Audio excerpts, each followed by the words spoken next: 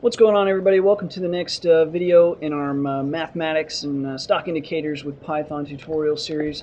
Where we left off, we were doing just a simple moving average here, and now I want to show you guys how to do an exponential moving average.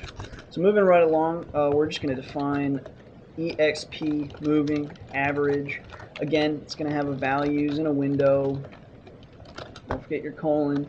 Then we do weights equals numpy x for exponential, np dot linspace, and within here -1 with a decimal point, and a 0 with a decimal point, and then a window.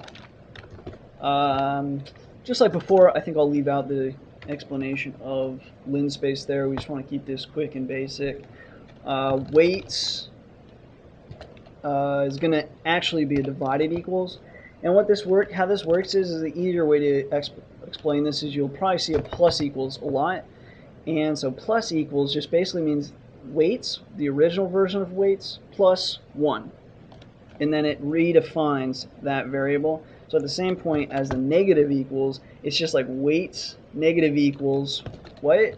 Weights dot sum, and that's basically how that's working. So now the next thing we want to do is now we're going to do A equals np dot convolve and values weights again, and then this creates basically an array, and then the way we can specify what part of that array we want is like this. So everything up to the length of values, so how many values do we have, this goes to the length of those values.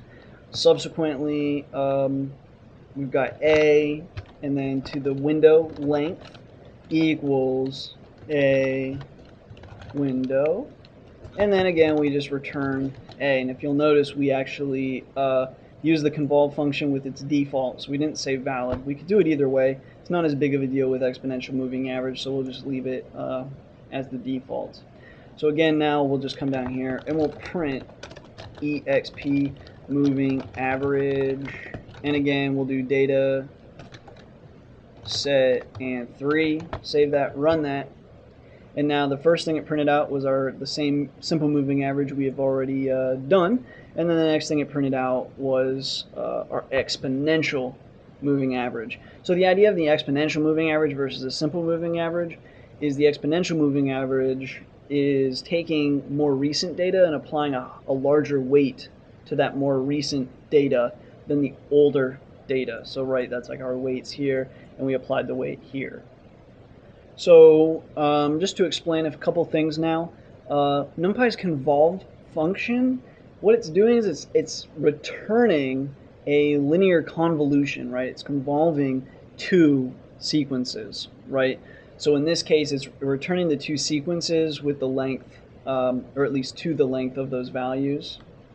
Now, the reason why I kind of just want to leave convolve out of it, and same thing even with NumPy's exponential functionality, convolve is basically what's running our exponential, or it's what's doing the moving average part for us. And the reason why I just kind of want to leave those out for now is it just makes it way more efficient for us to do it this way, since moving average is used, and if you say you're using like a 200 moving average, which is used pretty commonly, like 20 and 200, this saves a lot of processing power. So NumPy a lot of times comes in to save the day when it comes to processing, but to explain what's going on behind the scenes with convolve is somewhat confusing, and so there's not too much reason to cover it, because I think moving average, the definition of a moving average, is simple enough to the point where I think you guys understand what a moving average is, and the using of NumPy to make it a lot more efficient isn't really as necessary, right? So when you do a moving average, you just know, like, okay, I'm going to use convolve. If you are curious, you can go into the source files and just look at the convolve function and see what it's doing. Same thing with the exponential function here. But anyway, I'm not going to cover that, because really what I'm trying to do in this series is just simply teach you guys how to do the simple equations. And so a lot of the ladder equations that we're going to be covering here, to do moving averages, we're going to use this simply because moving averages become very processing intensive. So using NumPy solves that problem for the moving average calculation. But for the rest of the calculations, we aren't doing that. So if you feel like you're really lost at these first two, I almost didn't want to cover them right away, but you pretty much have to because they're like the most basic formulas out there. If you feel like you're a little confused at this point, don't worry. It's probably pretty common. Just understand that we're using these purely to save on processing. If anybody wants me to, I could cover a just a pure Python without NumPy example of doing a moving average, but it just doesn't make too much sense because it's really processing intensive. So anyway, hopefully I didn't lose too many of my viewers right away, since this NumPy stuff can get kind of confusing. The exponential, that's fairly basic. It just does the exponential what of all of the elements in the input array, whatever you're stuffing in there.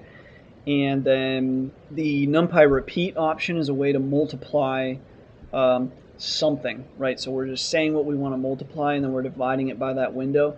So again, like if you ran a repeat function on, let's say we ran a repeat function on dataset, and we said repeat 3, right? So if we did np.repeat dataset 3, it would do 111, 555, 777, 222, 666, 777, 888, and so on. And so that's what's happening in the repeat function. Again, we're just using NumPy because it's very efficient. So that's going to include both of the moving average and exponential moving average. Now in the next videos, we're going to be moving right along and starting to conquer a bunch of the typical stock indicator formulas. So anyway, hopefully you guys are interested. Hopefully, like I said, I didn't lose too many people with the NumPy stuff. Even though moving average and exponential moving average is easy, and the coming up formulas are in theory more complex, it actually programming wise gets easier. So anyway, as always, thanks for watching, thanks for the support, the subscriptions, and until next time.